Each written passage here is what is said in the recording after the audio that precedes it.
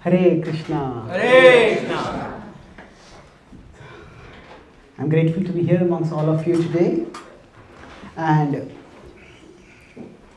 I'll speak on the topic of tap your inner power.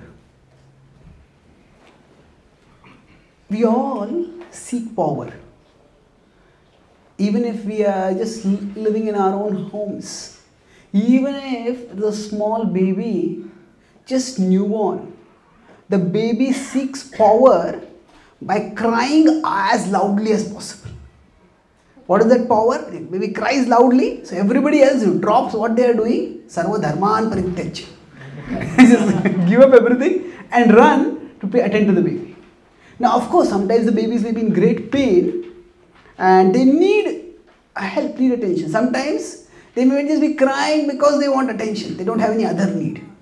But whatever it is, for a baby who is just born and is hopeless, the realization that by crying, I have some power. I can attract others to come and attend to me.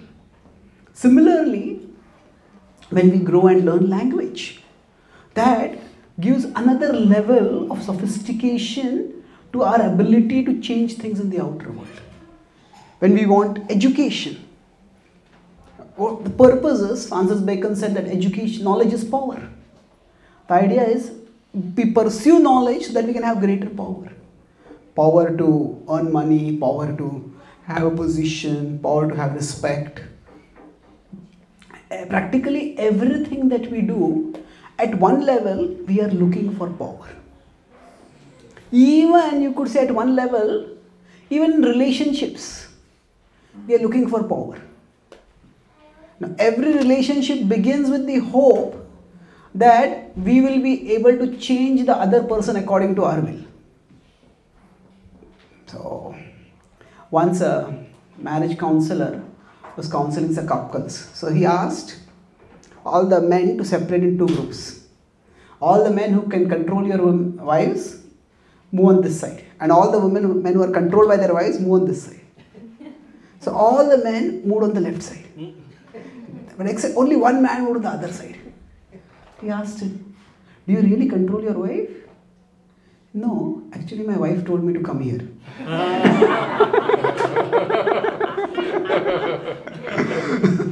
So essentially, every relationship at one level is an attempt to control.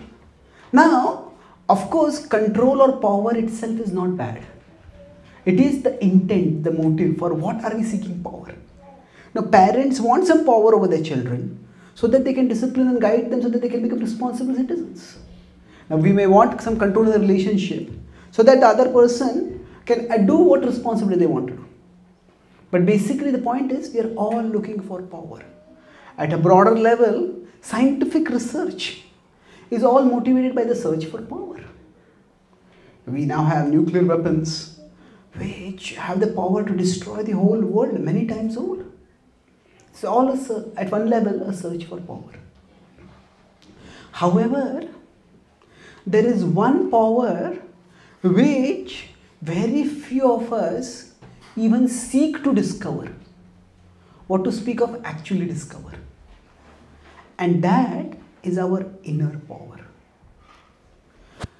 We can have outer power to varying degrees, but that power can slip away from us at any moment.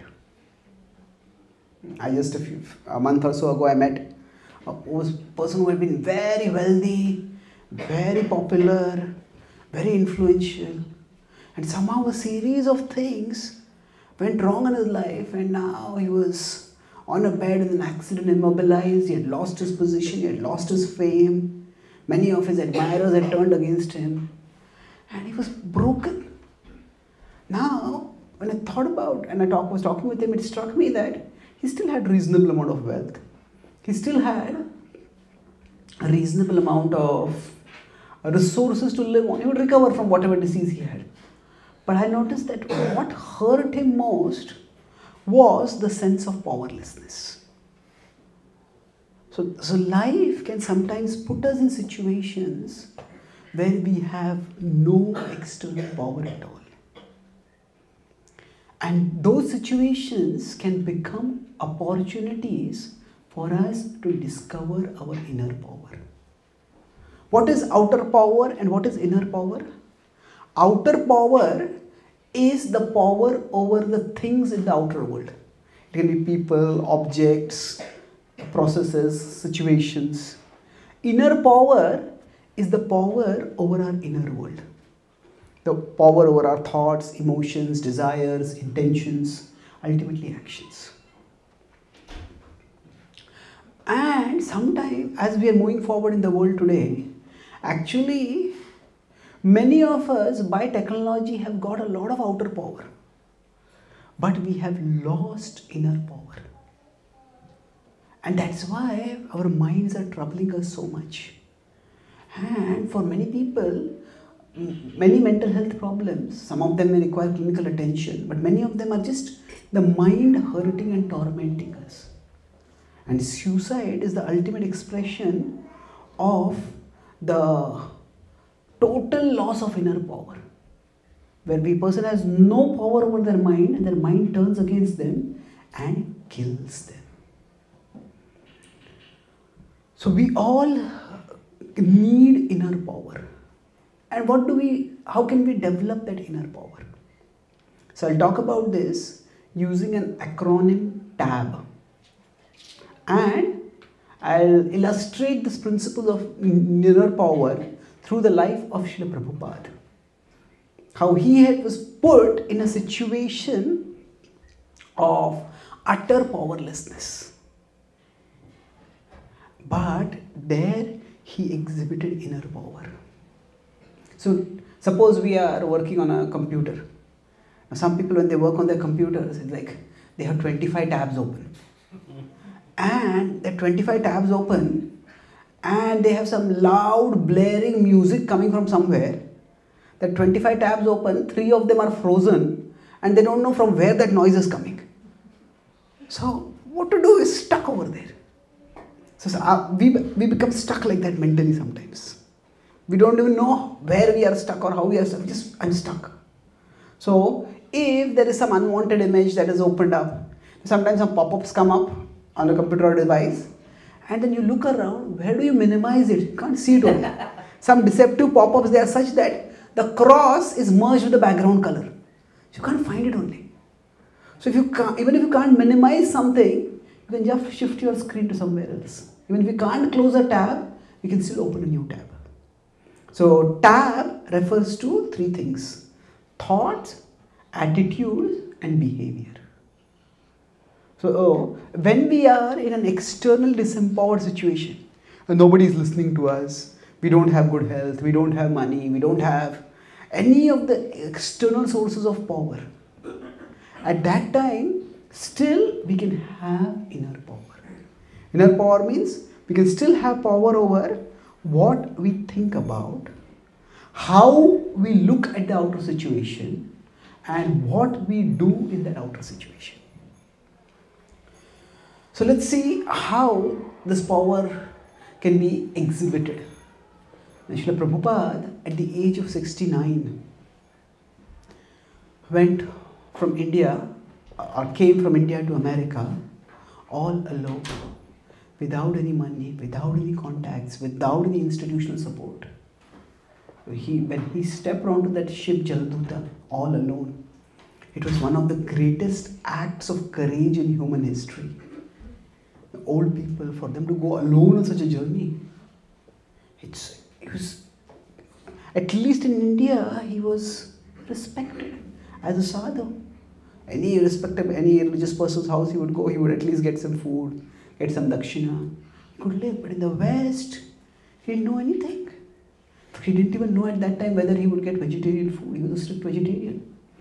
He carried some vegetables with him. That's all. So when he started coming there, as he came to America, the only resource he had was his body. Although his body was old, still his body was functioning well. But that resource also collapsed. First he got severe seasickness, and after that he got 2 devastating heart attacks. I have met people who have got heart attacks, and nowadays if somebody gets a heart attack, immediately, there is emergency resuscitation, you call emergency and take them to the hospital and help them survive. But what to speak of calling emergency, there was no medical support on that ship itself.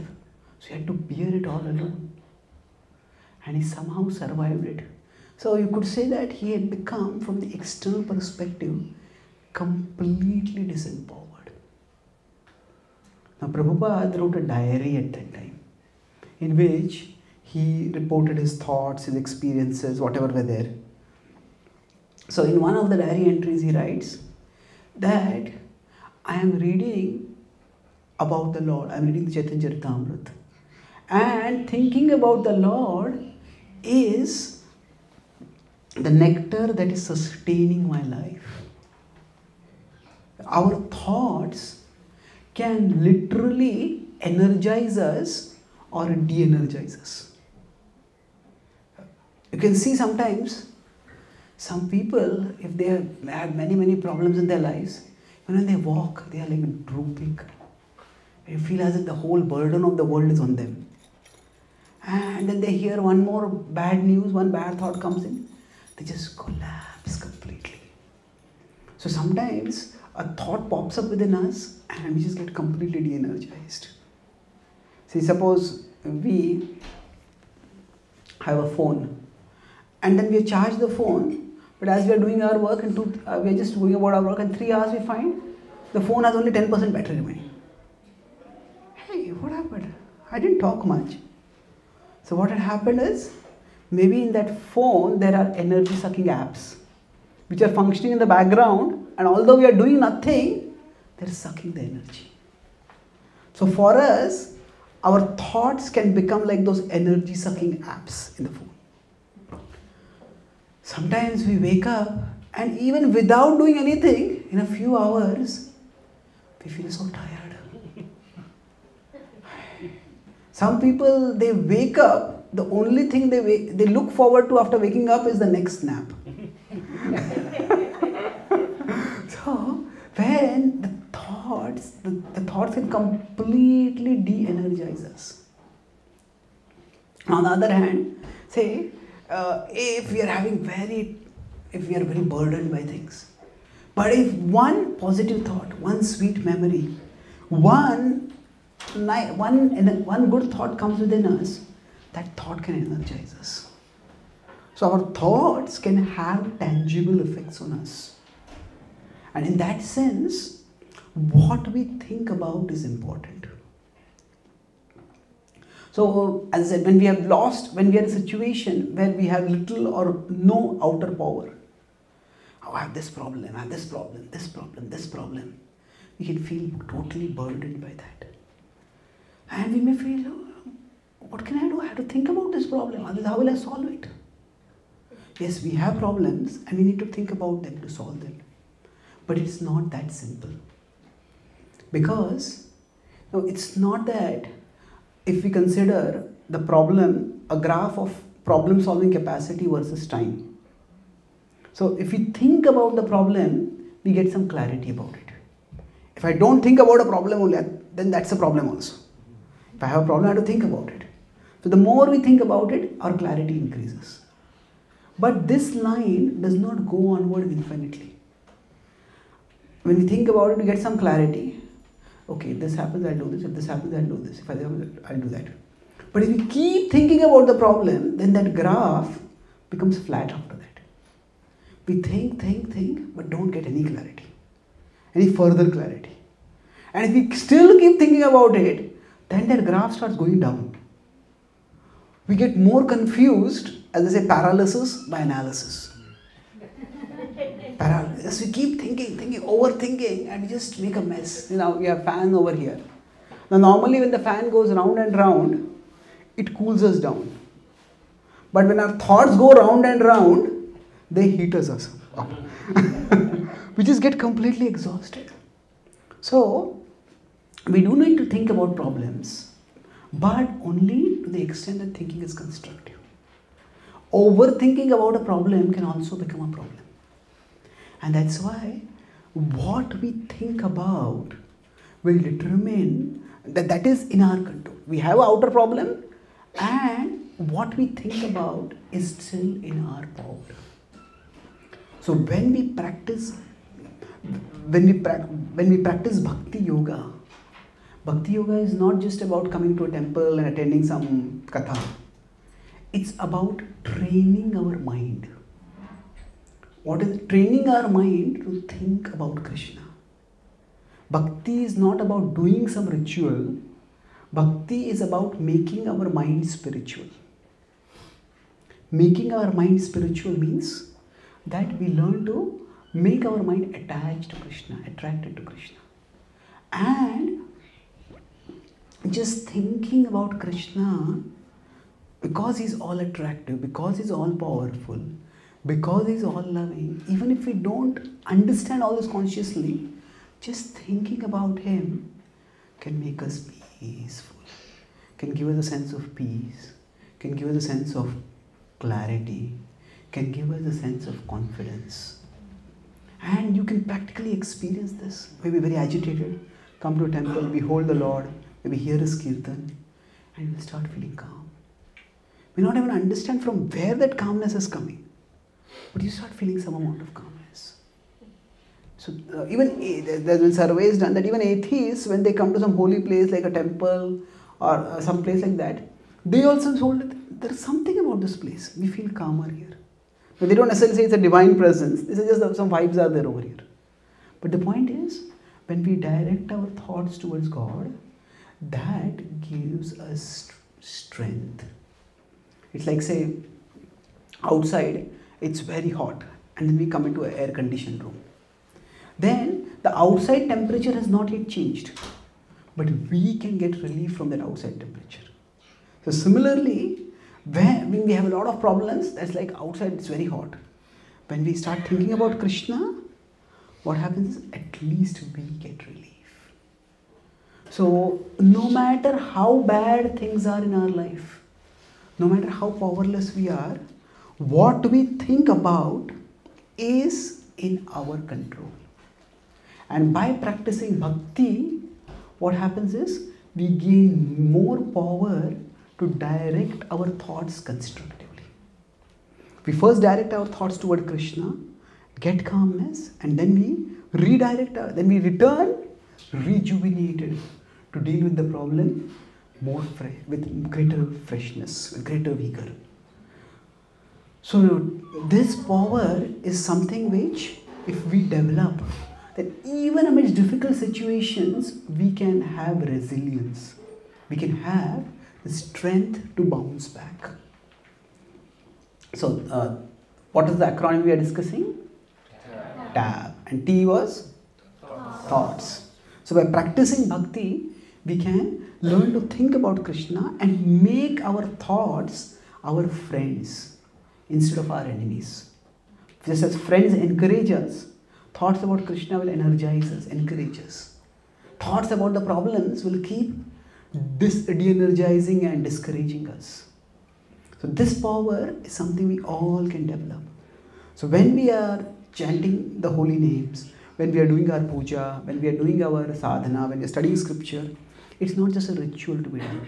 The purpose is to think about Krishna. And the more we think about Krishna, the more our mind will become attached to him. And then thinking about him will become easier. So even when problems are there, we'll be able to think about him at that time. But if we are not habituated ourselves to think of Krishna through regular bhakti practice, then it will be much more difficult to think about him at that time. So that is T. What is A, I said? Attitude. Now attitude means how do we look at the problem? The problem is there, but how do I look at the problem? We may have to live with pain, but we don't have to live in pain.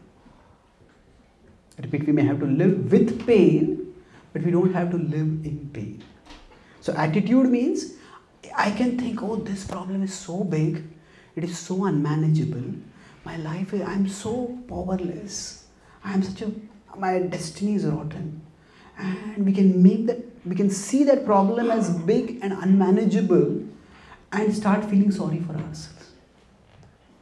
Or we can say, yes, this problem is there, but problems have some purpose. So let me try to face this problem as well as I can. The problems, if we see that the problem is meant for some purpose, it's meant to help us teach something, help us learn something, help us grow. That's what the Bhagavad-Gītā tells us, that the universe is a university. That whatever happens in the world, it's not just by random chance. Yes, things happen and bad things also happen. And it's not that the Bhagavad-Gītā is saying that when we say attitude, it's not a naive, Pollyannish optimism. That means, no, some people say everything happens is good. There are some people who put a Gita Sar in their homes, the essence of Gita. And then Gita Sar, they say that, जो हुआ वो अच्छा हुआ, जो हो रहा है वो अच्छा हो रहा है, जो होने वाला है वो भी अच्छा ही होगा. What happened was good, what is happening is good, what will happen will also be good. Now, I have read the Gita over several hundred times actually, but I have never found any verse which says anything like this. The Gita is not saying so much talking about what happens to us as it focuses on how we respond to it. That is the thrust of the Gita. So, it's not that everything that happens is good. Bad things do happen in life. But everything that happens can be for good. Everything that happens is not good, but everything that happens can be for good.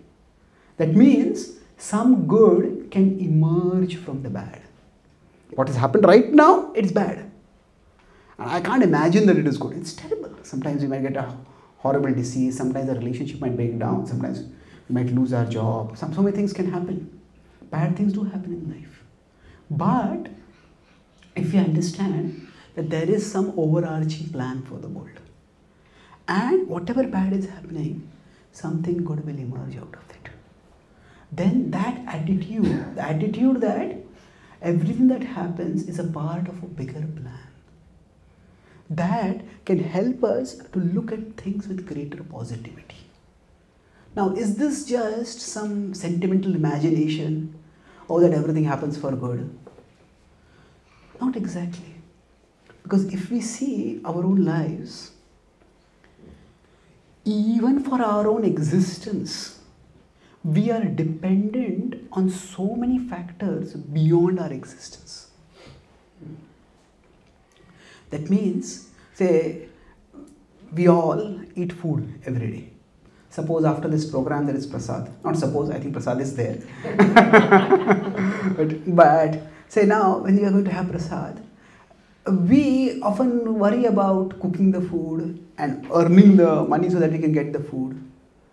But how often do we think about digesting the food? Isn't it? Usually the only time we think about our digestion is when it doesn't work. So now, the food that we eat, if it were not digested, we would not get energy. And we don't digest it ourselves, in the sense that we have not created the mechanisms by which it is digested. So for our very existence, we are dependent on things which are beyond our power to control. Certainly, we have to put in some effort. So we also have a part in the plan. But we are not doing everything. When a baby is born into the world, at that time, the most intimate acts of affection is when the mother breastfeeds the baby. If the mother doesn't do that, it will be very difficult for the baby to survive. So certainly it's the mother's love that she offers her own milk to the baby. At the same time, it's not that the mother does something special to produce the milk at that time. The same God who sent the baby into the world through the mother's womb also sends milk in her breasts so that she can feed the baby. So there is the mother's part in taking care of the baby, but the mother's part is not the entire thing. And that same principle applies to every aspect of our life. That our existence doesn't depend only on our efforts.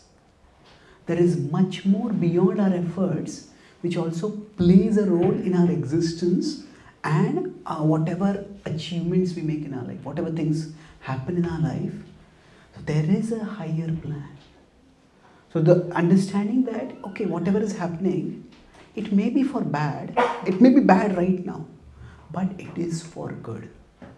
This attitude is not just sentimentality, it is based on reality. Now when a baby bird is inside a nest, the same nest, sorry, not the nest, when the baby bird is inside a shell. Now initially, if there were no shell, the baby bird would not survive. But then that shell has to break. And breaking that shell is painful. But to the extent that shell is broken, then the baby bird comes out. And if somebody just comes along and breaks the shell first, what happens? The baby bird comes out easily, but the baby bird's wings are not developed enough. And it can't carry its own weight, and it can't fly. Any predator can come and pounce on it and eat it. When the baby bird is trying to break the shell, it requires a lot of energy. Sometimes it just pushes and breaks the shell, and then part of its wing comes out, and then the shells just again fall in place, and then baby bird is squeezed by that. But again it pushes. Through all that effort, what is happening? The baby bird is developing the strength of its body, its wings. So problems are like that. We are living in some shell and we need to break that shell to come out. We need to go. So bad things happen in life, but everything that happens can be for good. So if we have the attitude, okay, this problem is there, it is terrible, but something good will emerge from it. Then we will not beat ourselves up with our own negativity. Now, some people can find solutions to all problems, and some people can find problems with all solutions. Whatever you tell them, no, this is not going to work, this is not going to work, this is not going to work. Some people are skeptical. Skeptical means that they can tell in every plan what is wrong. Now, what happens with skepticism is, skepticism can only tell you what is wrong. It can never tell you what is right. So it's not very trying to learn, or trying to if we grow with only a skeptical or even worse a cynical attitude, then we will never be able to do anything in our lives. So so now what the Bhagavad-Gītā tells us is Maya adhyakshena prakriti suyate sacharacharam hetunanena kaunteya jagad viparivartate Maya adhyakshena prakriti. That everything is happening under my control, Krishna is saying. And I have a plan for everything. So when Srila Prabhupada came to America, when he was just on the Boston pier, looking at the coastline, looking at the big expanse of American prosperity, at that time, he composed a song. And in that song he says, Achikichu karjata pe ei anumane nahe ke no ani ben ei ugrasthane. He says, my dear Lord, you must have some plan for me. Ache kichu karyata pe ei anumane. I infer this. I guess this. Then Prabhupada didn't know what the plan was. He's a lone person who has come to a foreign land. He doesn't even know whether his accent will be understood by people around him. He doesn't even know whether anybody will be interested in this message. But he has come. He's saying, Krishna, you must have a plan for me. Otherwise, why did you bring me here? So this was the attitude. You must have some, Krishna must have some plan. So we may not know what that plan is. But the attitude that whatever is happening is for some purpose. Ultimately, we have to live with some attitude. So either we can be theistic or we can be atheistic. Theism, the Bhakti worldview tells us that whatever problems we face, they have a purpose. They are meant to help us grow. Grow in wisdom, ultimately grow in devotion. They are meant for our spiritual evolution. To bring us closer to ourselves, to our soul. And to bring us closer to God, who is the soul of our soul. That is what everything is meant for in life. Atheism, what it does is, it does not remove the problems in our life. It just removes the hope that problems have some purpose. There are problems and that's all that is. What you do with it, just live like that. There was a famous atheistic philosopher, Alberto Camus. He said that life is misery. Therefore, the only philosophical question worth asking is whether to commit suicide today or tomorrow. And he's not an exception. Other philosophers who said that, oh, the most fortunate thing is to never be born. The next best thing is to die early if you have been born. And the most unfortunate thing is to have a long life. Now this is such a distorted way of looking at life. Because for them, life has no ultimate hope. This problem, this problem, this problem. What is the point of it all? So Bhakti helps us not just in a sentimental sense, oh there is some plan. But Bhakti helps us to get the philosophical understanding. How there is a plan, there is a purpose. And with that attitude, when we look at the world around us, then what happens? We look at it with greater focus. We look at it with greater purpose. Generally, whenever we have any problem, whenever we have even if we have a lot of problems or little problems, if we have a sense of purpose, okay, what am I meant to do over here? What am I doing over here? That sense of purpose gives us some power. Okay, let me do this. Say if we are sick in a hospital and are in pain. When there are two cases, say there are two patients who are in a hospital in next adjacent beds. Both of them are sick and both of them are in pain. But one of them, their disease has not been diagnosed and there is no treatment being given. For the other, the disease has been diagnosed and the treatment is being given. So now, at present, both of them are in pain. But their future is very different. So the difference between a theist and an atheist is like that. The world is a tough place for everyone. Everybody will have problems. But a theist has the attitude, okay, whatever is the problem, this is a curable disease. Let me take the cure. But if a patient has the attitude, oh, the disease has no meaning, there is no cure for it, it's just going to increase their misery more and more. So what the Bhagavad-Gītā tells us is ultimately we are disconnected from God, and that is the root cause of our suffering. So the more we become connected with God, the closer we go to Him, the lesser the difficulties in our life will be. Not that the difficulties will go away, but they will become more manageable.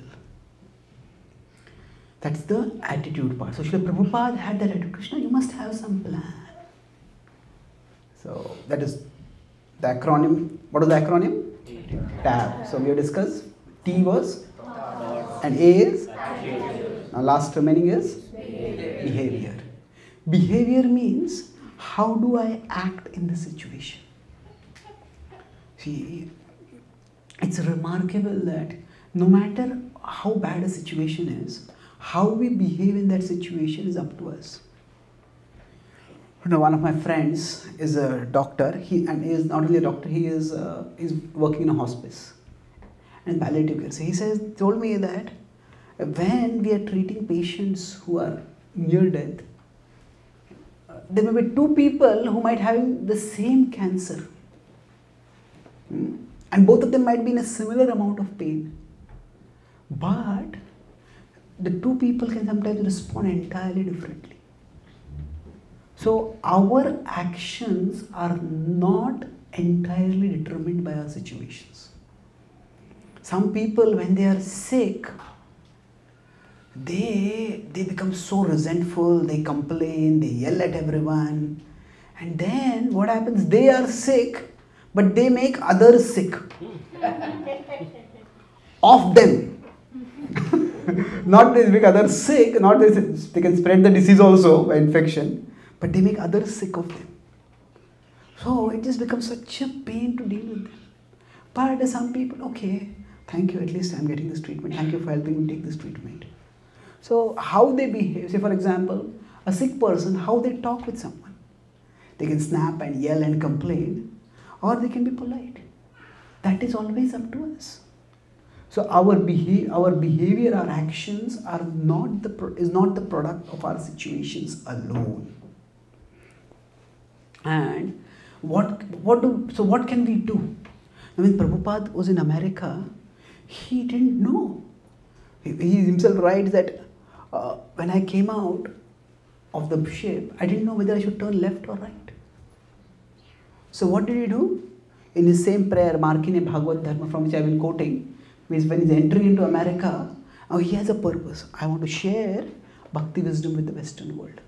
So he concludes that prayer by saying, Na chao, Prabhu, na chao se mate, kashtera puttali jata na chao se mate. My dear Lord, please make me dance. Make me dance. If you have brought me here to dance, then make me dance. Just as a puppeteer makes a puppet dance, make me dance.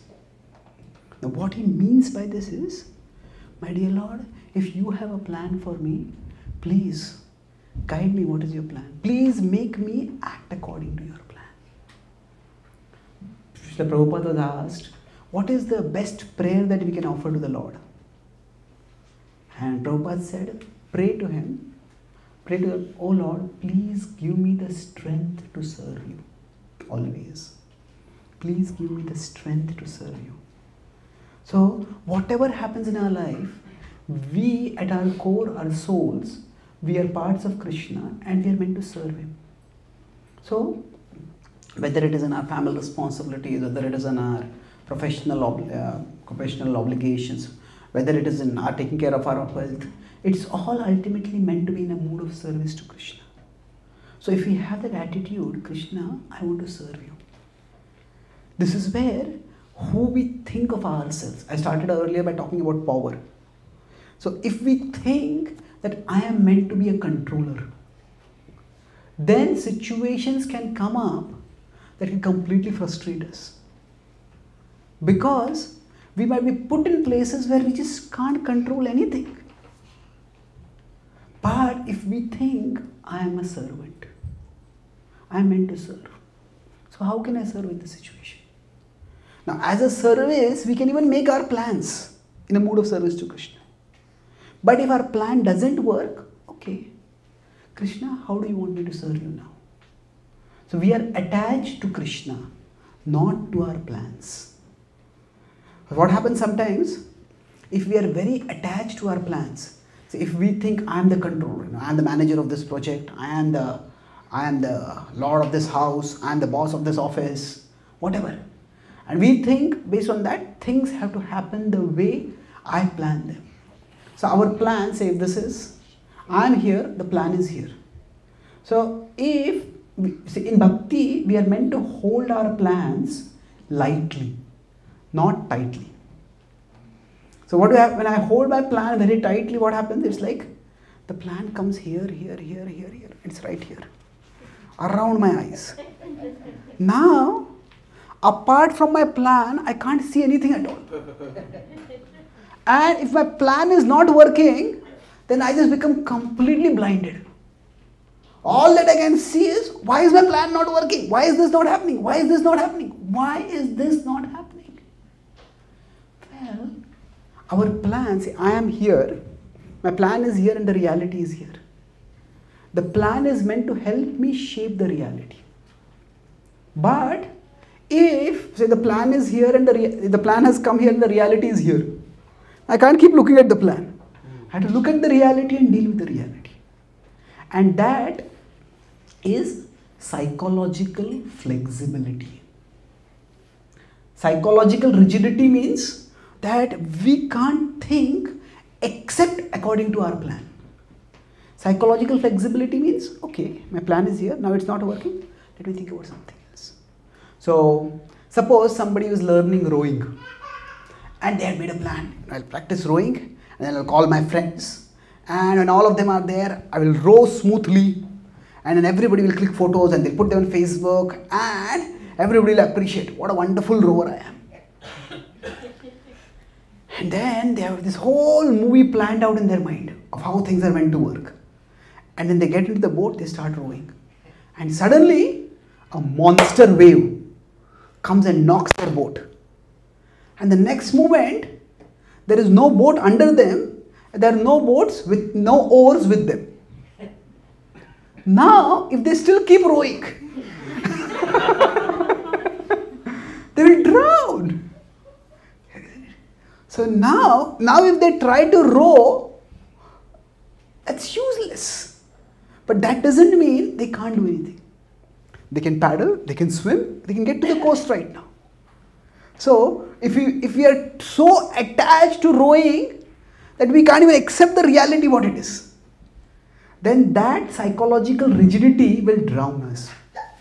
So if we think I am the controller and everything has to happen according to my way, then we'll be disempowered. But if we understand I am a servant, I am meant to serve Krishna. My plan was also service to Krishna. If the plan is not working, okay, how can I serve now? Then we'll find that there is always some way to serve. There's always something that we can do in every situation. Even if it is a small thing. I'll conclude with one example and then we can have some questions. One of my friends was a bodybuilder and he was a boxer. And he had a very powerful body, and he once got an injury by he got fractured. And then his hand was in a cast, he couldn't move at all. And then his physiotherapist came to him and told him, okay, now you have to start exercising. He said, what exercise? I can't even get out of bed, I can't even lift my hand. He said, okay, can you lift your little finger? He said, okay, yes. Okay, he said, lift your little finger 10 times in the morning, 10 times in the afternoon, 10 times in the evening. He said, that is your exercise. Exercise! He thought exercise meant, lifting big weights. That is not exercise. He says, no, this is your exercise now. Do it. That's not exercise. He said, do it, doctor told him. The therapist told him, he said, okay. He started doing it. He just did it for 1 day, 2 days. And then the doctor told him, now can you lift up your other fingers? He said, yes. Then the arm, then the hand, then the forearm, then the full hand. And within 3 weeks, he got back full mobility. But he had to begin with just a little finger. So similarly, for us, when we face big problems, at that time, we feel I am powerless. But behavior means, okay, in this situation, what can I do? What can I do? The mind will say you can do nothing, everything is ruined. No, what can I do? No, you can't do anything. When the mind starts going on that one track, oh, you are powerless, you can't do anything. You can turn around and ask the mind the question. Okay, you're saying things are so bad. Can I make them worse? Hey, what nonsense, Who wants to make them worse? Isn't it? They're already bad. No, we don't want to make them worse, but can I make them worse? Yeah, no matter how bad situations are, I can always make them worse. Isn't it? We always have that power. We might be completely bankrupt. maybe living in a small room, and we can create an explosive and blow up that room also. No matter how bad things are, we can make them worse. And if we can make them worse, that means we are not as powerless as we think. We can make them better also. So, okay, what can I do right now? So, behavior means, what can I do right now? What is the right thing that I can do right now? How can I fix the situation? Or at least take a step toward fixing the situation. So, Prabhupada, he did not know what he was going to do. He just went wherever he got an opportunity. He had a place where he was staying. He went there. And when he was in Butler, Pennsylvania, at that time the people over there, his hosts, they never thought he was going to come. So it was like an embarrassment for them. And then they got some of the guests to come, and for them he was like a curiosity object. Oh, some Swami from somewhere has come. But Prabhupada used that curiosity to get an article published in a local newspaper. The Swami from India has come to teach Bhakti. And from that, in a nearby university, there was a professor who was teaching Hinduism. And he said, I've got a real Hindu monk. I'll get him to come and speak to you. And so that small steps started happening. Then Prabhupada came to New York. He came to the Lower East Side. Now when he came there, Prabhupada started giving talks over there. For the initial talks, there was nobody coming practically. So then Prabhupada at that time didn't even have money to do any publicity. Normally if you have a program, you try to make some posters, distribute some posters. There's no internet at that time, so no social media. But Prabhupada used the oldest strategy, oldest publication strategy, publicizing strategy. What was that? He just went out for long walks. And because he was in Saffron, he was quite an unusual sight. And one day he was going for a walk, and he went out for days and days for long walks, just observing, nothing happened. But one day he was going for a walk, and as he was walking, on the other side he saw some young man with a long, big beard walking along, and he looked at him, he was looking at Swamiji. And this young man was an English professor, Howard Wheeler, and he was planning to go to a friend and take some drugs. So that he saw Swamiji, hey, what is this? Now he was already a spiritual seeker. He had gone to India in search for God, for a guru. But he hadn't found any guru, so he had come back. So he looked around, he saw this Swami, hey, what is this Swami doing here? Have I already taken drugs? Am I in a high? And then a big truck passed by. He thought, will the Swami still be there after the truck goes? The truck went by and he saw Swami was still there. And then he brushed his eyes and he looked once again. Another truck went by. And he saw the Swami had stopped and the Swami was looking at him. And then he crossed over and ran over. And he said, Swami, are you from India? He said, yes. And you? No, I'm from America, but I've been to India. And that person had a whole group of friends who were serious spiritual seekers. And they became Prabhupada's first followers. And from there, these things expanded. And they expanded in such a way that where Srila Prabhupada came to America, alone, penniless, in 1965, by 1977, he had circumnavigated the globe 14 times on teaching tours. He had initiated over thousands and thousands of disciples. He had inspired millions of people to raise their consciousness and live a more meaningful life. He had written over 70 books. In fact, there's a scholar of religion, Silson Judah, he said that if somebody wrote a fiction book talking about a Swami, he went to a distant land and started a spiritual organization. He says no publisher would publish such a book because this is such an unrealistic plot. He says nowhere in the history of the world it has happened that one person came to a distant land and his audience were culturally, linguistically, philosophically, educationally, religiously, completely different from him. And yet he inspired them, and he inspired not just one or two, but thousands of people. So when Prabhupada just kept doing his part, Krishna was also doing his part. And Prabhupada just kept, whoever he met, he talked with them. And then Krishna sent the right people. And then things just took off. So our behavior is in our control. And sometimes our actions, our right actions, may seem to have no effect. I'm doing the right thing, but there's no result from it. But sometimes we might just do one right thing, and that can have a chain effect. And that chain effect, sometimes when you produce sound, there's resonance. We produce a little sound, but then there's resonance, it just goes up. So like that, when we keep doing our part might seem tiny. And this problem is so big, what can I do? But if we just keep doing our part, behaving right, let me do this. One small thing, one small thing, one small thing. Now Krishna is also doing his part.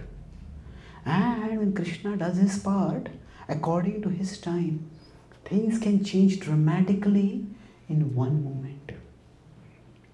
So we focus on doing our part diligently. And by that, we can bring about a change. Every one of us is significant because we are all parts of God. And God cares for us because He is God. His love for us is not based on who we are. Now, we may be virtuous, we may be sinful, we may be somewhere in between. No, all of us are fallen. And if we don't think we are fallen, then we are really fallen. But however we may be, Krishna still loves us because He is the all-loving Father, Lord of everyone. His love for us is not based on who we are. It's based on who He is. And He is present in our hearts. He is observing us. He cares for us. He is not there in our heart to catch us when we do wrong. Hey, you did this, now get this punishment. That's not His mood.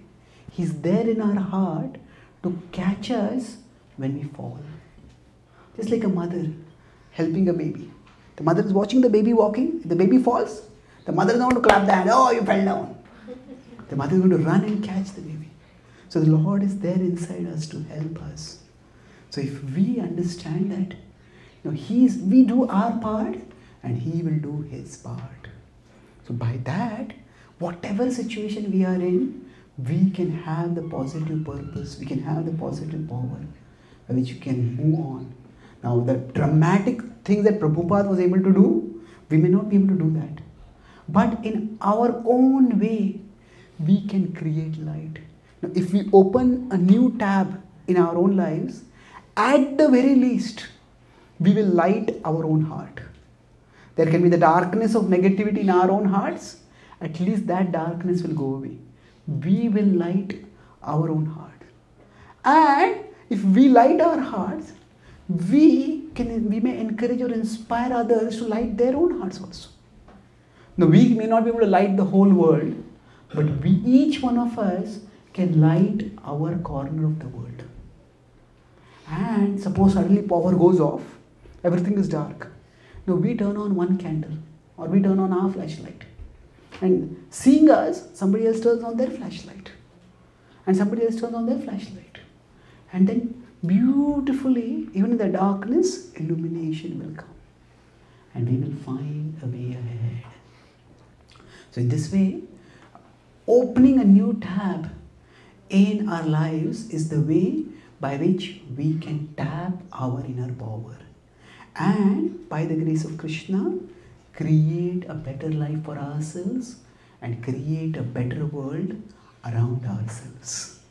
I'll summarize. I spoke today on the theme of tapping our inner power. Everything that we do, right from a baby learning to cry loudly, is actually a search for power. Not necessarily in the bad sense. The purpose behind the power can be good or bad, but we're all looking for power. Scientific advancement is also a search for power. Technology has given us a lot of power. But unfortunately, in this pursuit for outer power, we have lost our inner power. Our thoughts are going wild. And for many people, their minds are hurting them and even killing them. So even with outer power, if we don't have inner power, we'll hurt ourselves and others. And sometimes if outer power is taken away from us, and if we haven't developed inner power, then we will feel completely powerless and broken down.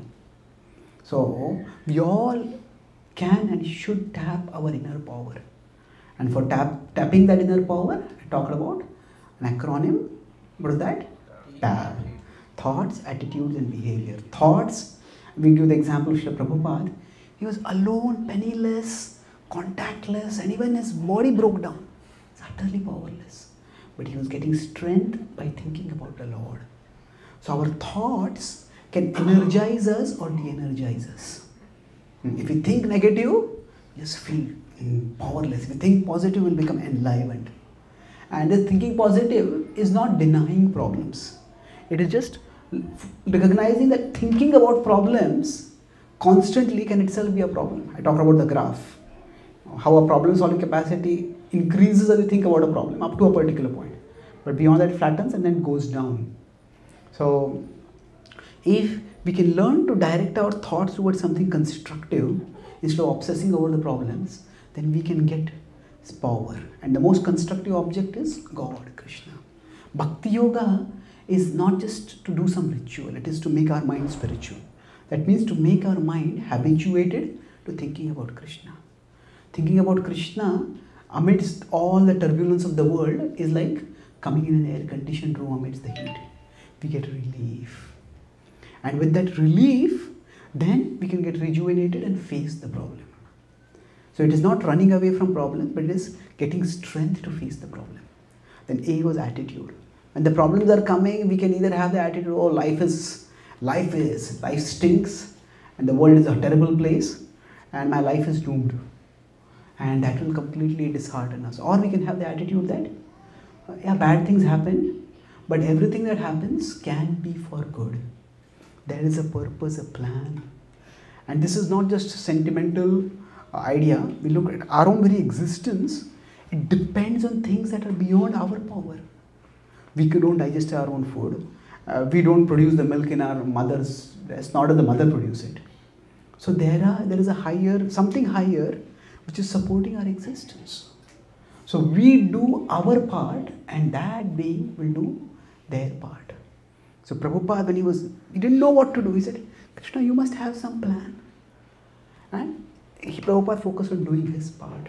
Doing his part brought us to behavior. Behavior means that whatever happens, how we act in that situation is up to us. If we think we are controllers and if we are attached to our plans, then the plans will blind us, we won't be able to do anything. But if we have psychological flexibility, not rigidity, okay, my plan was here, but I'm not attached to my plan. If this plan doesn't work, okay, how can I function now? How can I work right now? So then we'll be able to deal with reality as it is. And if you just, even if somebody's hand is fractured, you can just lift a little finger. So like that, what is one thing right I can do in this situation? Krishna, how can I serve you in this situation? We do one right thing, and then one more right thing, and one more right thing. And by that, we all can make a difference. Srila Prabhupada just kept trying to talk about Krishna with people, and Krishna brought him in contact with serious people, then who helped him spread the message all over the world. So our right actions may seem to have no result. But if we keep doing them at one particular time, by God's grace, there will be a chain reaction.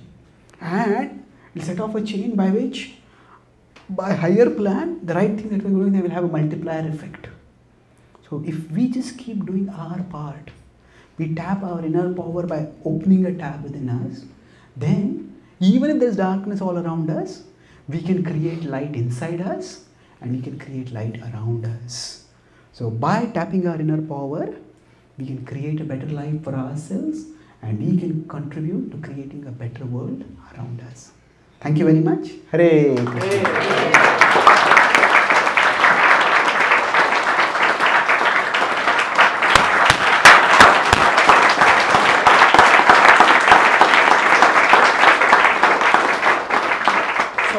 We are kind of running a little bit late on time, but we can open at least Some questions? Anyone have any questions? Yeah, That's what I'm saying. so one or two questions we can take if it's okay. Yes. Yes. Talk a little bit louder, Mataji, because. So Prabhu, when we face bigger problems in our lives, so suddenly the mind stops working, and then you start questioning to the Lord that why it happened and everything till the situation cools down a bit, and then you come to the conscience that okay, whatever bad happens may be for good and give me strength to face the problem. But when we suddenly hear some problem comes to us or our loved ones, then we start questioning. That's so true, is that not a good attitude? Okay. Yeah. And if we consider Lord to be our Father, then is it wrong to ask Him for something? Okay, yeah. So if something bad happens, initially we may start questioning the Lord. So is that a bad thing? And can we ask Him, if we consider Him to be our Father, can we ask Him for some things? Okay. See, first of all, every relationship, for it to be true and meaningful, it will have a whole gamut of emotions. Otherwise, the relationship is not rich. So, when bad things happen, it's understandable that we may sometimes question the Lord. That happened to Draupadi. When Draupadi was attempted to be disrobed, she called out to the Lord, and sometimes in movies, in Mahabharata, we might see the Krishna coming over, but nobody saw Krishna. All that happened was her garment became inexhaustible. And later on, when she was in the forest, Krishna came to meet her over there. And she broke down and she protested. She said, Krishna, I called you. Why did you come? He said, I am your devotee, I am your relative, I am your friend. I needed your help. Why did you come? And Krishna didn't say, I am God, how dare you question my plan? Krishna didn't say that. Krishna gave a very almost human-like explanation. Krishna says, I didn't know this gambling match was going on. He said there was a demon, Shalva, who had attacked Dwarka, and I was busy defending Dwarka from him. As soon as I got the news, I immediately came here to help you. So, God is big enough to accommodate even our doubts, even our questions, even our anger. God is big enough to accommodate whatever emotions you may have. And it's just natural, it's human. If something terrible happens, to feel frustrated, to feel disheartened, to feel doubtful, that's just human. Being spiritual is not denying our humanity, or suppressing our humanity. It is actually expanding our humanity. That means, yes, I feel like that. But what do I do now? We'll feel like that. So sometimes those feelings will come, but gradually they'll diminish. So, one of my friends is a firefighter. He's telling me that whenever a firefighter sees a big fire, at that time, even the most experienced firefighter may panic for a moment. Oh, what a horrible big fire this is. But the difference between an experienced firefighter and a new firefighter. A novice firefighter, when they see the big fire, they panic so much that they drop their hose and they freeze. Whereas the experienced firefighter, they may also panic, but because of their training, their trained instincts come into the picture and they say, okay, this fire is very big, but let's attack it from here. So, as for a few moments, the unwanted emotional reaction may come. But training means those moments don't last for long. Those moments get diminished and the right reaction comes up quickly.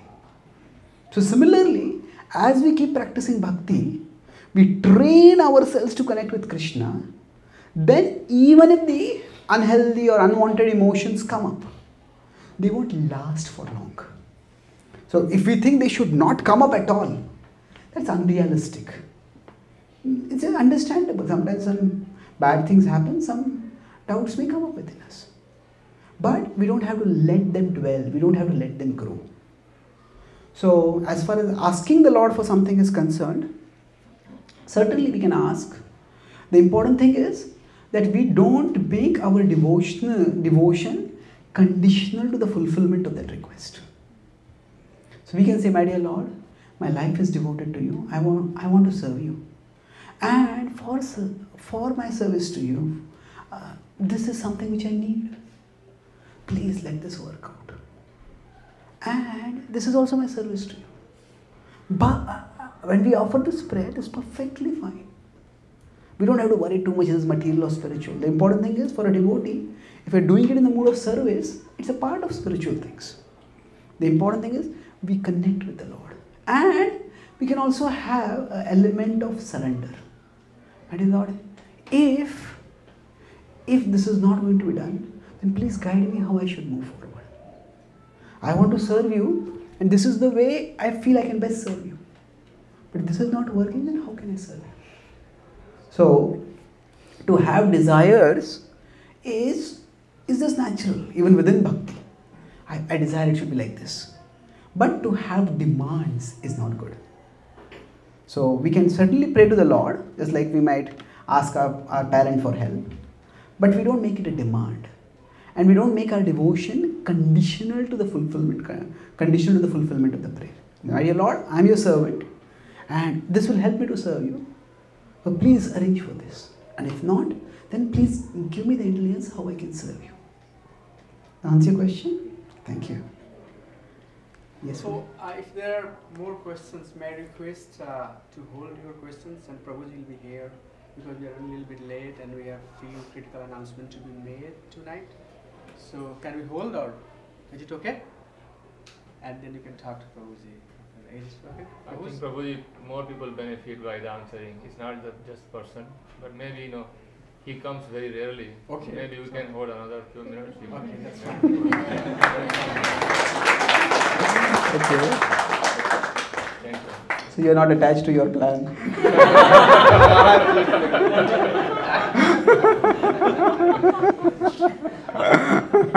If the devotees wants, we have to serve. Yes, true. Hare Krishna. Not glorifying my question, I thought many people can answer, and your answer can be benefit to others. I started reading this book, the lowest one, Gita daily. In that book, you write that we can live in present. Something kind of paraphrasing. Like most often we are living in future. Like something happens, then I will be happy. Then when I get retired, then I will be happy, and kind of. But then we can be happy at current moment. We should live. I think the title is. Present is the only thing which we have. Yeah, okay. Something. So, coming to your tab, attitude that behavior, this miserable thing is going to pass soon and I'm going to get better. So, how do you reconcile these both things together? Okay. So, it's often said that live in the present. But then if you have the attitude that things will become better in future, how do we reconcile the two? See, we should live in the present, but we shouldn't live for the present. Live in the present means focus on what I can do in the present right now. Don't worry about this problem in the future. Don't lament about that problem in the past. Focus on what you can do in the present. So the behavior part is what will connect with the present. What can I do right now? Things are very bad, but right now, what is one right thing that I can do? So that is about the present. But we have to live in the present, but we can't live for the present. In fact, intelligence means to see that the present is going to lead to the future. And then I shouldn't just live in a way that because of the way I am living in the present, my future will be dark. So a child might just want to play, but the parents tell the child to study. So the child may just live for the present. I am enjoying this, why should I study? But the parents see the future. So when we talk about live in the present, the point over there is focus on what you can do right now. But don't live for the present. That means, what can I do right now in a way by which I can play my part in creating a better future. So we, by our very nature, strive to make things better. So that's just the human initiative. So that idea that we can make things better in the future, at least at some level in some ways, that's what drives all human actions. And that's why we act. So I would say that both are fine, because both are perfectly reconcilable, because what vision of the future do I have? And what am I doing in the present? Going back to the sick person's example, if a person is very sick and they are in pain, and you tell them, live in the present. Well, my present is all in pain right now. You tell them, don't think about the future. Well, only the future that my health will be better, that's what will help them to live, isn't it? Isn't it? So, but just don't think I'll be healthy in the future. Take the medicine now. If you have to do some exercise, even if it is painful, do some exercise now. So live in the present means take the medication, do the exercise. But don't live for the present means don't think that this is the situation you have to always face. Things will become better. Does that answer your question? Thank you. So you had a question here somewhere? Okay. So thank you very much. Srila Prabhupada ki jai. Gaur Bhakta Vrinda ki jai. Gaur Premanande. So this was my first visit here, and it was wonderful to see the vibrant devotee as well.